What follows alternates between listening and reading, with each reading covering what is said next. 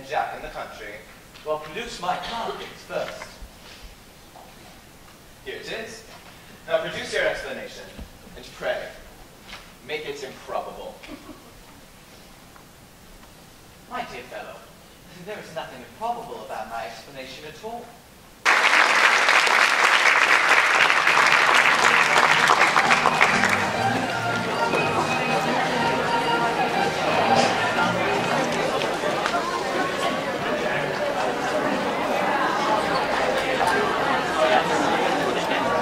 My cousin Valerie.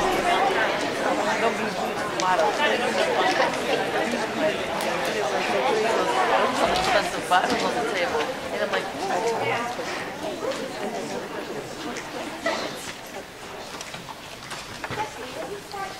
Cecily, surely such utilitarian occupation for portraits and flowers is rather husband's duty than yours, especially at a moment when intellectual pleasures await you. Your German grammar is on the table. Pray open to page 15, we will repeat yesterday's lesson. But I don't like German. It isn't at all a becoming language. I know perfectly well I look quite plain after my German lesson. Child, you know how anxious your guardian is that you should improve yourself in every way. He laid particular stress on your German this evening at the town yesterday morning. Indeed, he always lays stress on your German this evening at the town. Dear Uncle Jack is so very serious. Sometimes he is so serious I think he cannot be quite well. Your guardian enjoys the best of health, and his grouty demeanor is especially one to be commended in one so comparatively young as he is. I don't know him with a higher sense of duty and responsibility. I suppose that is why he often looks at our board we bring together. Cecily, I am surprised at you. Mr. Wilde has many troubles in his life. I don't marry him, and the triviality should be out of place in his conversation. You must remember his constant anxiety about that unfortunate young man, his brother. I wish Uncle Jack would allow that unfortunate young man, his brother, to come down here sometime. We might have good influence over him, Miss Prism. I'm sure you certainly would. You know German and geology. And things of that kind influence a man very much. I do not think that even I could produce any effect on a character that, according to his own brother's admission, is irretrievably vacillating. Indeed, I am not sure I would desire to reclaim him. I am not in favor of this modern way of returning bad people to good people at a moment's notice. As a man sows, so let him breed. You must put away your diary, Cecily. I really don't see why you should keep a diary at all. I keep a diary in order to tend to the wonderful secrets of my life. If I didn't write them down, I should probably forget all about them. Memory, my dear Cecily, is a diary that we all carry about with us. Yes, but it usually chronicles things that never happened. It couldn't possibly have happened. I believe that memory is responsible for nearly all the 3-volume novels Wilde sends us. Do not speak slightingly of the 3-volume novel, Cecily. I wrote one myself in earlier days. Did you really, Miss Prism? How wonderfully clever you are. I hope it don't end happily. I don't like novels that end happily. They depress me so much. Well, the good ends happily and the bad unhappily. That is what fiction means. I suppose so, but it seems very unfair. And was your novel ever published? Alas, no. The manuscript, unfortunately, was abandoned. I used the word in sense of lost or mislaid. Do your work, child. These speculations are profitless. But I see dear Dr. Chasuble coming up through the garden. Dr. Chasuble, this is indeed a surprise. And how are we this morning? Miss Prism, you are, I trust, well? Miss Prism has just been complaining of a slight headache. I think it would do her so much good to have a short stroll with you in the park, Dr. Chasuble. Cecily, I've not mentioned anything about the headache. No, Miss Prism, I know that, but I felt instinctively that you had a headache. In fact, I was thinking of that and not my German lesson when the rector came in. I hope so. You're locked in, aren't you? So, I'm afraid I am.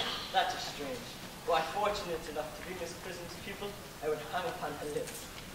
I spoke metaphorically, and this quote drawn from the bees. Mr. Wilde, I suppose, has not returned from town yet? We do not look in until Monday afternoon. Ah, yes. Usually likes to spend his Sundays in London. He's not one of those whose sole aim is enjoyment, as by all accounts like an unfortunate young man his brother seems to be.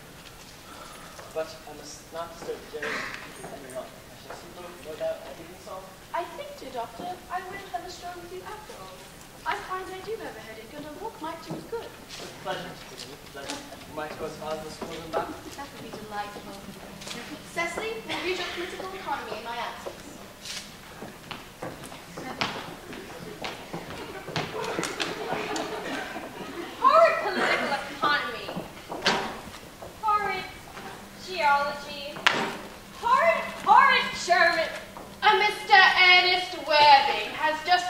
from the station. He has brought his luggage with him. Mr. Ernest Worthing, B4, the Albany, West, Uncle Jack's brother. Did you tell him Mr. Worthing was in town? Yes, miss! He seemed very much disappointed. I mentioned that you and Miss Prism were in the garden. He said he was anxious to speak to you privately for a moment.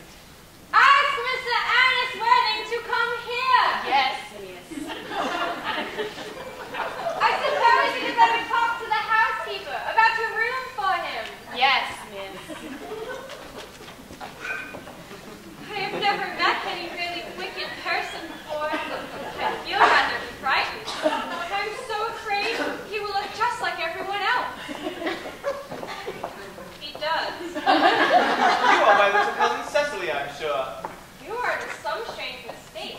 I am not little. In fact, I believe I am more than usually tall for my age. But I am your cousin Cecily. You, I see from your card, are Uncle Jack's brother, my cousin Ernest, my wicked cousin Ernest. Oh, I'm not really wicked at all. You mustn't think that I'm wicked. If you are not, then you've certainly been deceiving us all in a very inexcusable manner. I hope you have not been leading a double life, pretending to be wicked and being really good all the time. That would be hypocrisy. Of course, I have been rather reckless. I am glad to hear it. In fact, now that you mention the subject, I've been very bad in my own small way. I don't think you should be so proud of that, though I'm sure it must have been very pleasant. It is much pleasanter being here with you, Cousin Cecily. I can't see him here at all. Uncle Jack will be back till Monday afternoon. Oh, it is a great disappointment. I'm obliged to go by the first train on Monday morning. I have an appointment in London I'm anxious to miss. Couldn't you miss it anywhere but in London? No, the appointment is in London. Well, still I think you'd better wait until Uncle Jack arrives. I know he wants to speak to you about your immigrating. About my what? Your immigrating. He has gone up to buy your outfit. Oh, I certainly wouldn't let Jack buy my outfit. He has no taste in neckties at all. I don't think you require neckties. Uncle Jack is sending you to Australia. Australia? I'd sooner die. Well, he said at dinner on Wednesday night that you would have to choose between this world, the next world, and Australia. Well, the accounts I've received of Australia and the next world are not particularly engaging. This world's good enough for me, Cousin Cecily. Yes, but are you good enough for it? I'm afraid I'm not that. That is why I would like to ask you to reform me. You might make it your mission. I'm afraid I have no time this afternoon. Well, then would you mind my reforming myself this afternoon? It is rather quixotic of you, but I think you should try. I will. I feel better already. You're looking a little worse. That's because I'm hungry. How thoughtless of me. I should have remembered that when one is going to lead an entirely new life, one requires regular and wholesome meals. Won't you come in? Thank you. Oh, might I have a buttonhole first? I never have any appetite unless I have a buttonhole first. A Marshall meal? No, I'd sooner have a pink rose. Why? Because you are like a pink rose, Cousin Cecily. I don't think you should talk to me like that. Miss Prism never says such things to me. Then Miss Prism is a short-sighted old lady. And you are the prettiest girl I've ever seen. Miss Prism says all good looks are a snare. Yes, and a snare that every sensible man would love to be caught in. Oh, I don't think I would care to catch a sensible man. I should know what to talk to him about. Isn't that so? Oh, you are much too alone, dear Dr. Chaucer. You should get married. A misanthrope I can understand, but a woman's throat never. Believe me, James Prism, I do not deserve so merely logistic a phrase.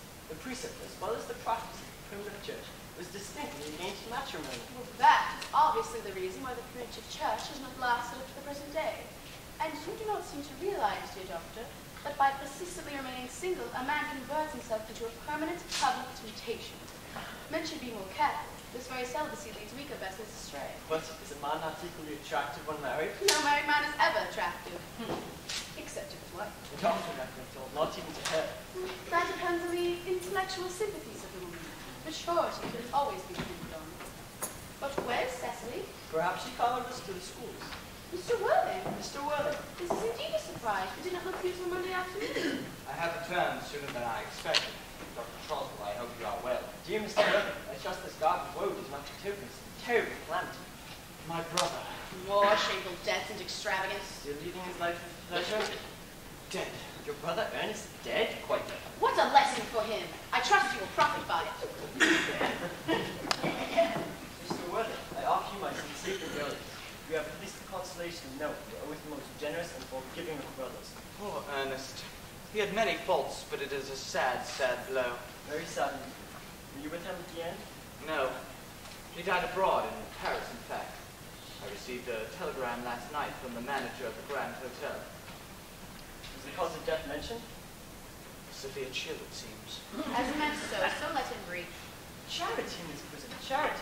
None of us are perfect. I myself am severely susceptible to jobs. Does the internment take place here? No, he seems to have expressed a desire to be buried in Paris. In Paris? I fear that's hardly concerned very seriously to mind of the law. You no doubt wish me to make some slight allusion to this tragic domestic affliction next Sunday. My sermon on the meaning of the manna in the wilderness can be adapted to almost any occasion, joyful or permanent, distressing. I have preached it at harvest celebrations, christenings, confirmations, days of humiliation, and festivals.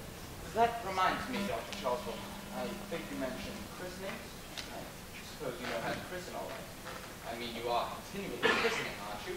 But is there any particular infant in whom you are interested? Your brother was, I believe, unmarried, was he not? Oh, yes. People who live entirely for pleasure usually are. But it is not for any child, dear doctor. I'm very fond of children. Now, the fact is, I would like to be christened myself this afternoon if you have nothing better to do. But surely, Mr. Wilde, you have been christened already. I don't remember anything about it. Have you any doubts on the subject? I certainly intend to have.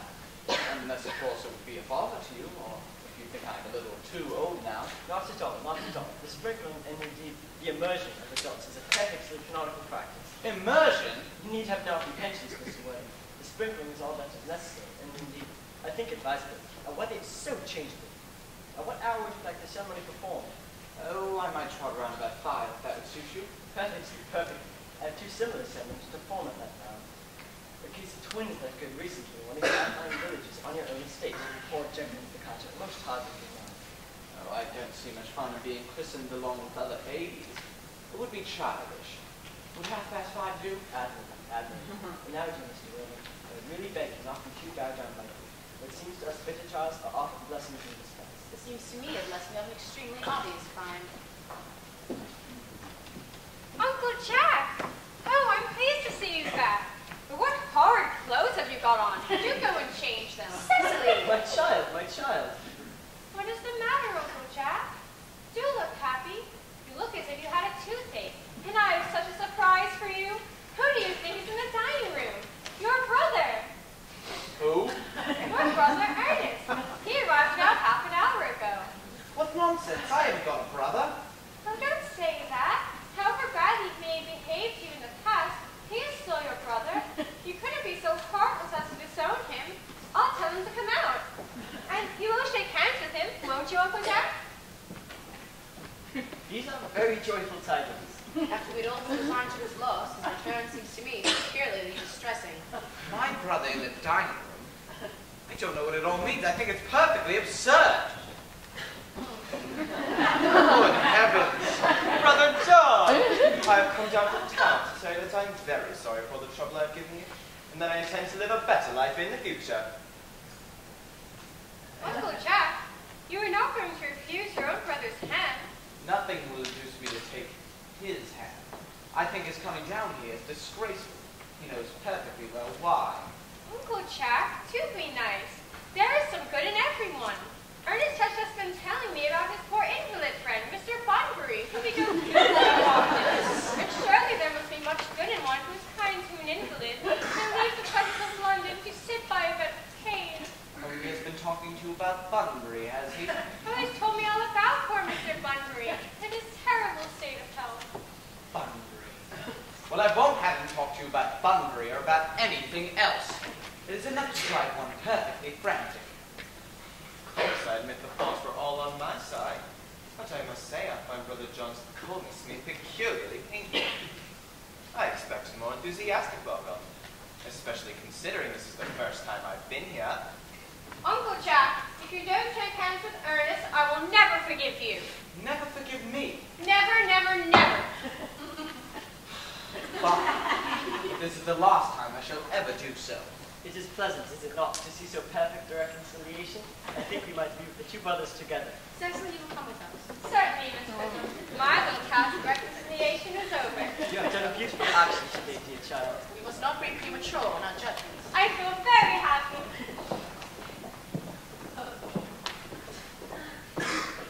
Algy, you young scoundrel! You have got to get out of this place as soon as possible. I don't allow any thunder in here. I have put Mr. Earnest's things in the room next to yours, sir. I suppose that's all right. What? Mr. Earnest's luggage, sir. I have unpacked it and put it in the room next to your own. His luggage. Yes, sir. 3 portmanteaus, a dressing case, 2 hat boxes, and a large luncheon basket. I'm afraid I can't stay for more than a week. This time. Merriman, order the carriage at once. Mr. Earnest has been suddenly called back to town. Yes, sir.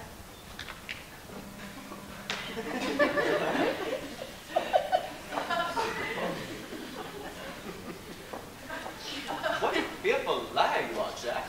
I haven't been called back down to town at all. Yes, you have. I haven't heard anybody call me. Your duty as a gentleman calls you back. My duty as a gentleman has never interfered with my personal pleasures in the remotest degree. I can quite understand that. Cecily is a darling. You are not to talk of Miss Cardew like that. I don't like her. Well, I don't like your clothes. You look perfectly ridiculous now. It's childish to be in deep mourning for a man who's really staying in your house for over a week as a guest. I call it grotesque. You are not staying with me for a week as a guest or anything else. You have got to leave by the 4:05 train. I certainly won't leave you so long as you're in mourning. It would be most unfriendly. If I were in mourning, you would stay with me, I suppose. I should think it most unkind if you didn't. Well, will you go if I change my clothes? Yes, if you are not too long. I never saw anybody take so long to dress, and with such little result. Well, in any case, it is better than being always overdressed as you are. If I am occasionally a little overdressed, I always make up for it by being immensely overeducated. Your vanity is ridiculous, your conduct an outrage, and your presence in my garden utterly absurd. However, you have got to catch the 4:05 train, and I hope you will have a pleasant journey back to town. This thundering, as you call it, has not been a great success for you.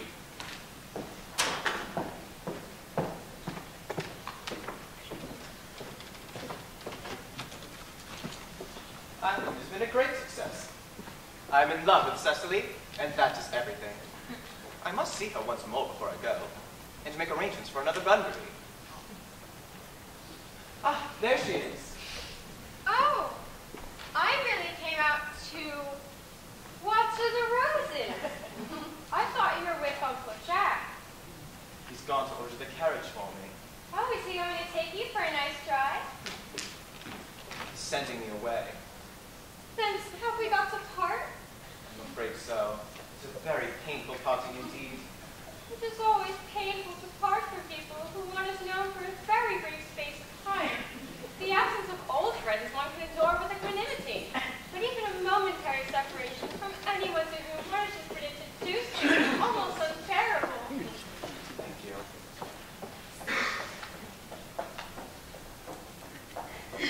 The carriage is at the door, sir. It can wait, Merriman! For 5 minutes? Yes, miss. Cecily, I hope I shall not offend you if I state quite openly and frankly that you seem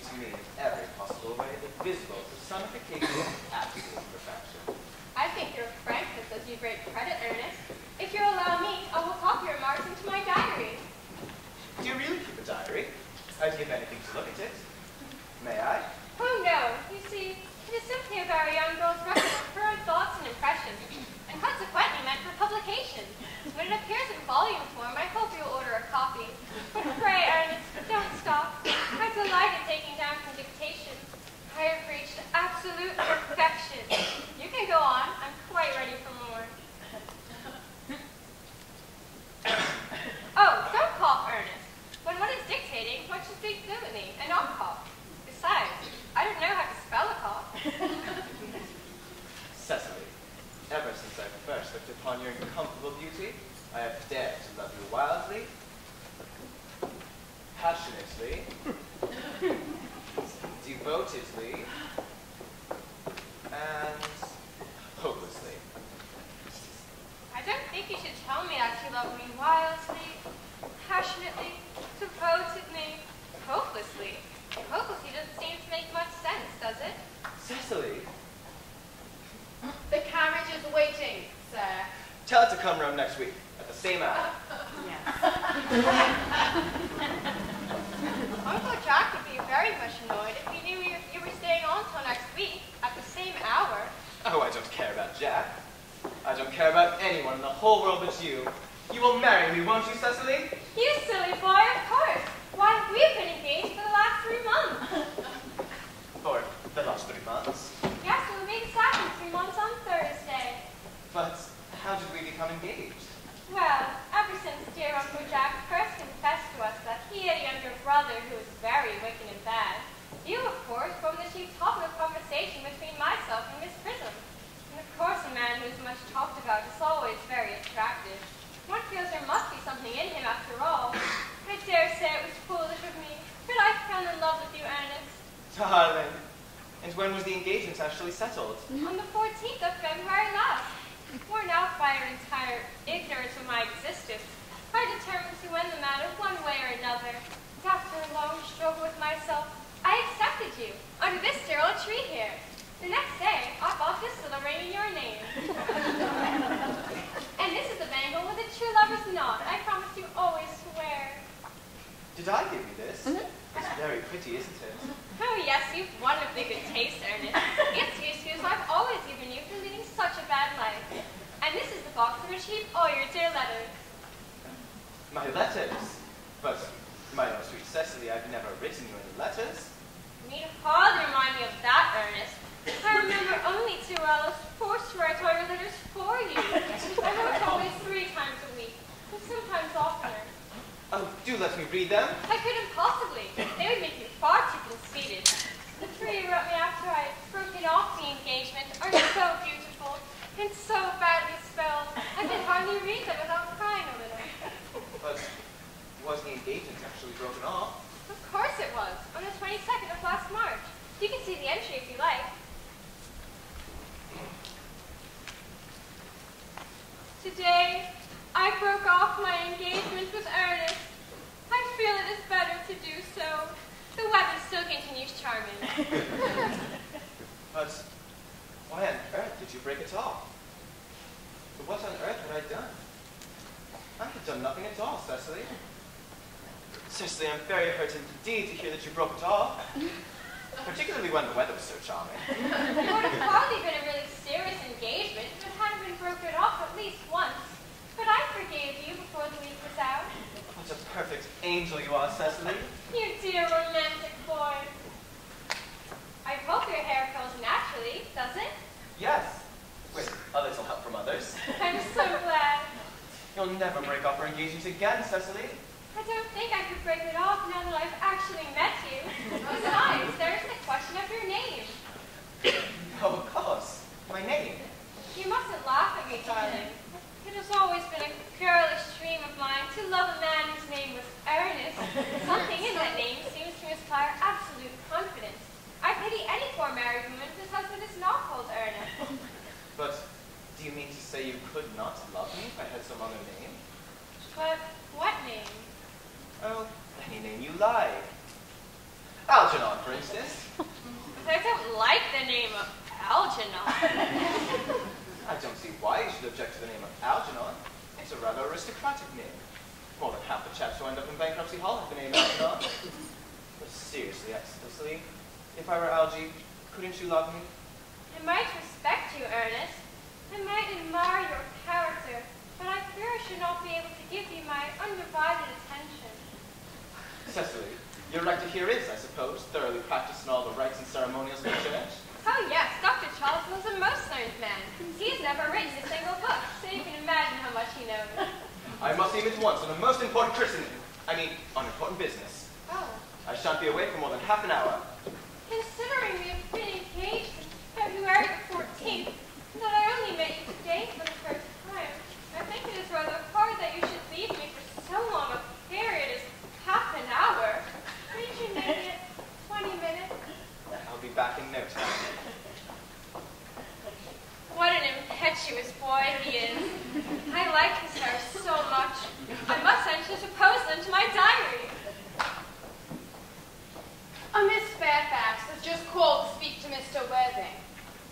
very important business, Miss Fairfax states.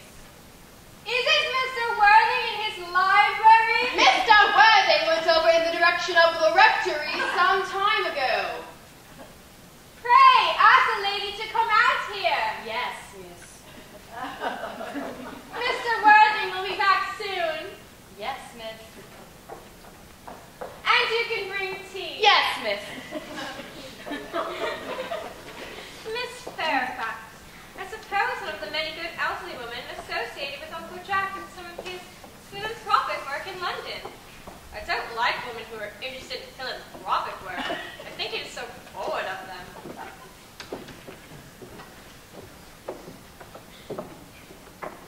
Miss Fairfax. Pray, let me introduce myself to you. My name is Cicely Cardew. Cecily Cardew?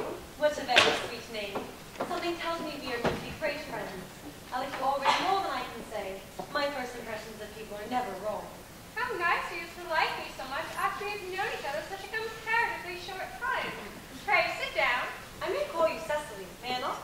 With pleasure. And you will always call me Gwendolyn, won't you? If you wish. And it is all quite settled, is it not? I hope so.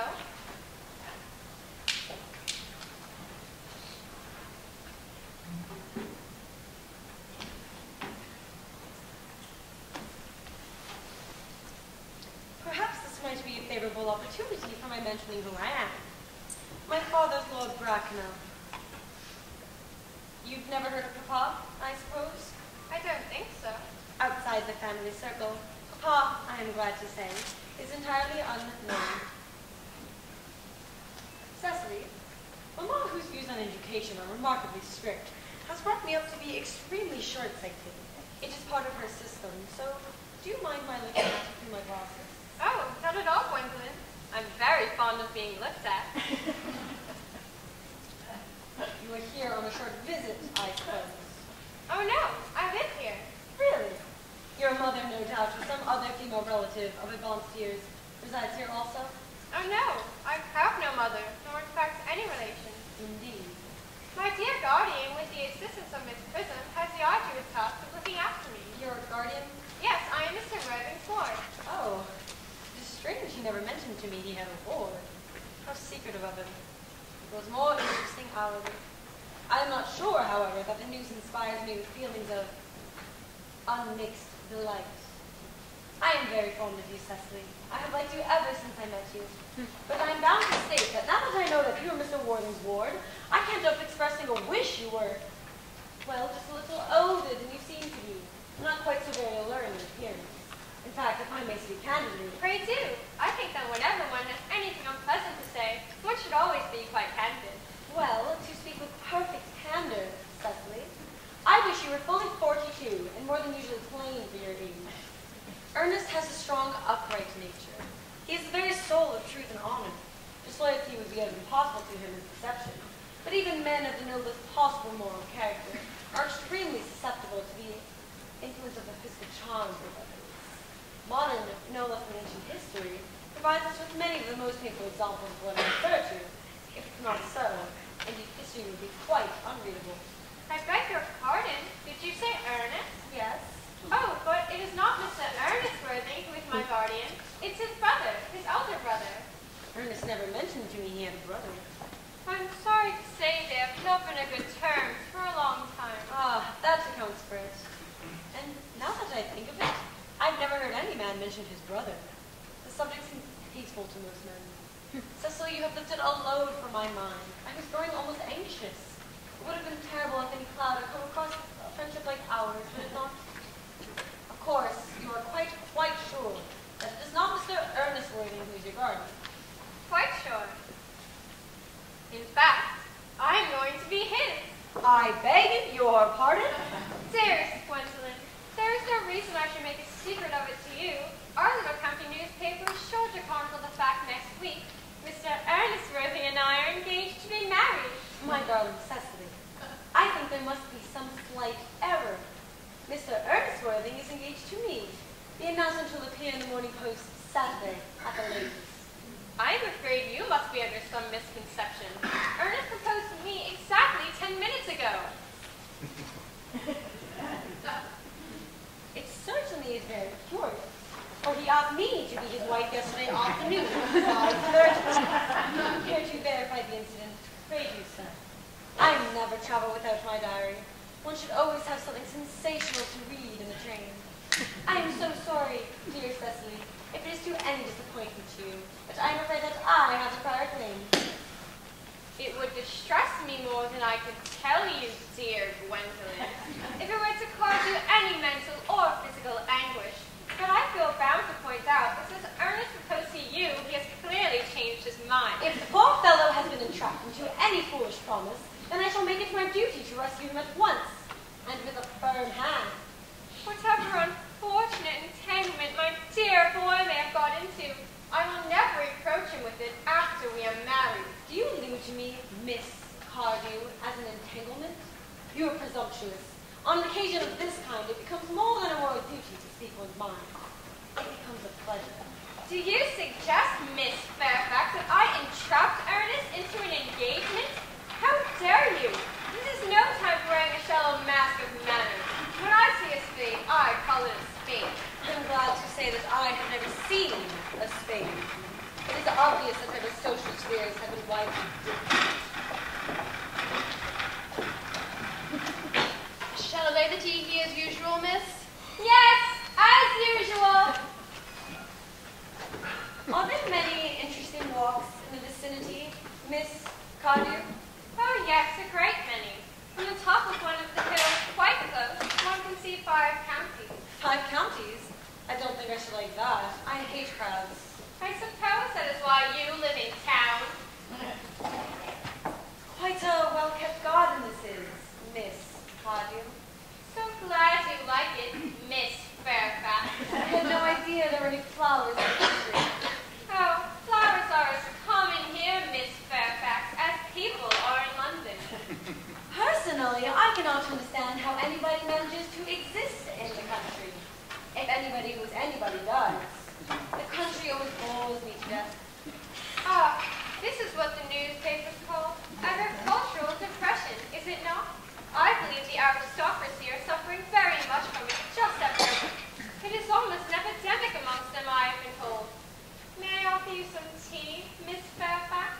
Thank you, detestable girl. But I require tea. Sugar? No, thank you. Sugar is not fashionable anymore.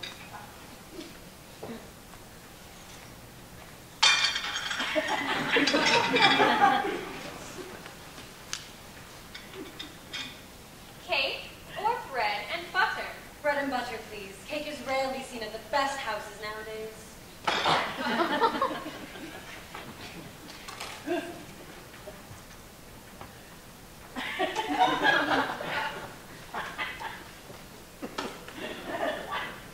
Hand that to Miss Fairfax.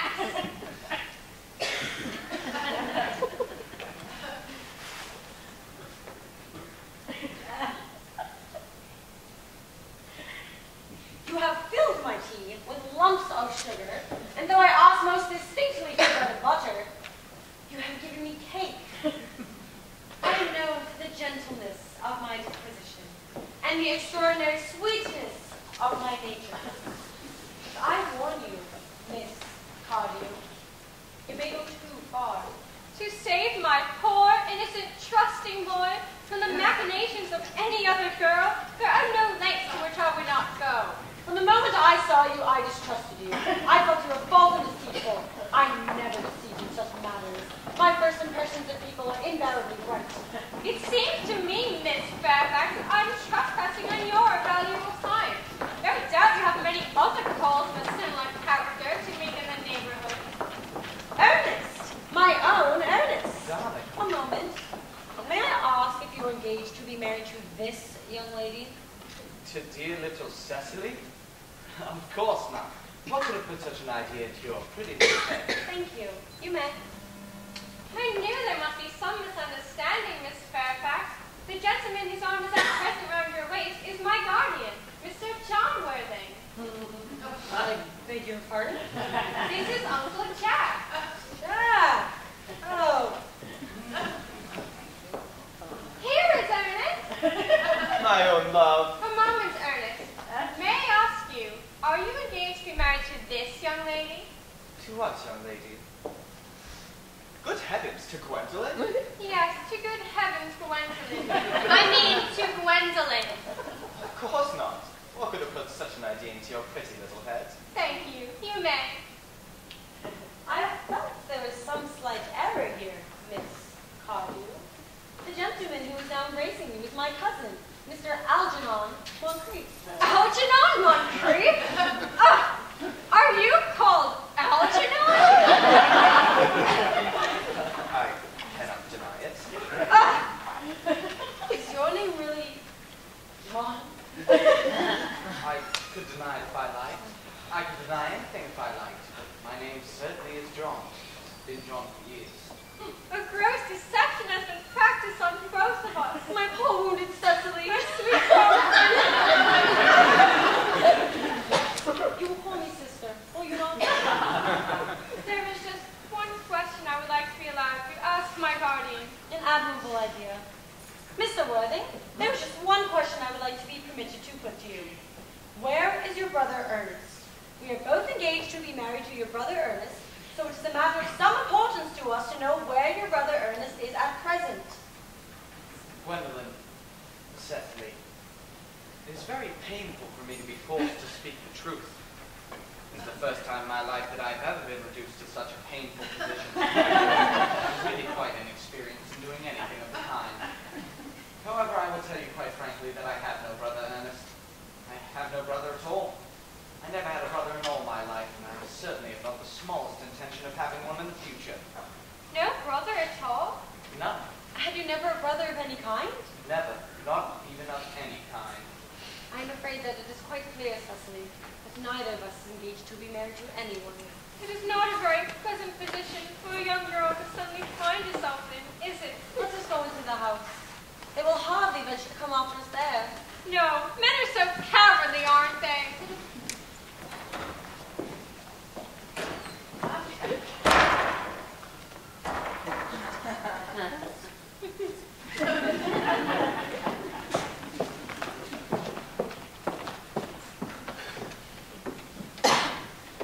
This ghastly state of things is what you call bumbering, I suppose.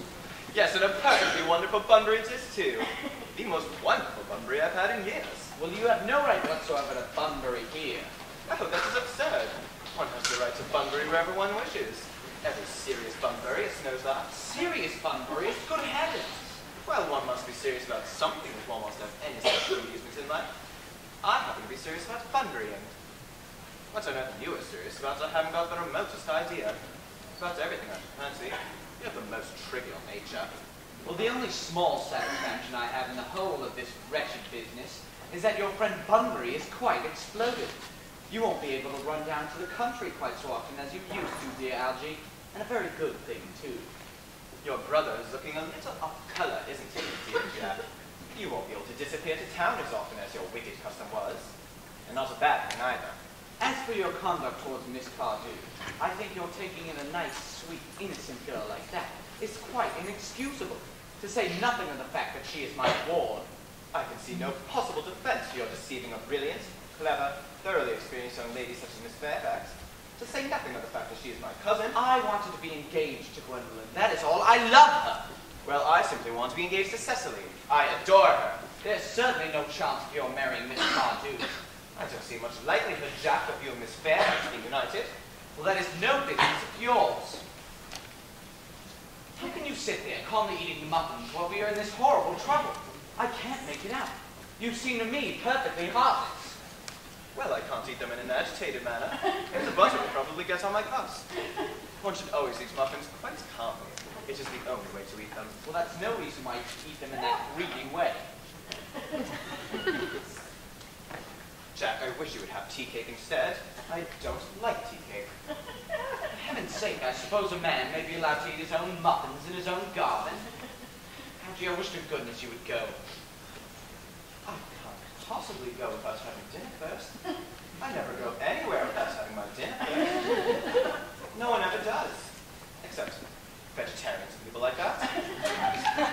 And besides, I have just made arrangements with Dr. Chasuble to be christened at 5:45 under the name of Earnest. My dear fellow, the sooner you give up that nonsense, the better. I made arrangements this morning with Dr. Charlesville to be christened myself at 5:30. And I naturally will be taking the name of Earnest. Gwendolyn will wish it. In any case, I have a perfect right to be christened if I like. There's no evidence that I've ever been christened by anybody. I should think it extremely probable I never was. It is entirely different in your case. You have been christened already. Yes, but I have not been christened for years. Yes, but you have been christened. That is the important thing. Quite so. So I know my constitution can stand it. If you are unsure of you ever having been christened, I dare say I think it's rather dangerous you're venturing upon it now. It might make you very unwell. You can hardly have forgotten that someone very closely connected with you was merely carried off this week in Paris by a severe chill. Yes, but you said a severe chill was not hereditary. It used to be, but I dare say it is now. Science is making wonderful improvements on things. That is nonsense. You are always talking nonsense. Jack, you're at the muffins again. I wish you wouldn't. I told you I'm particularly fond of muffins. But I hate tea cake. Then why on earth would you allow tea cake to be served at your own guests? What ideas of your hospitality? Algernon, I've already asked you to go. I don't want you to. Why don't you go? I haven't quite finished my tea yet. And there are still some muffins left.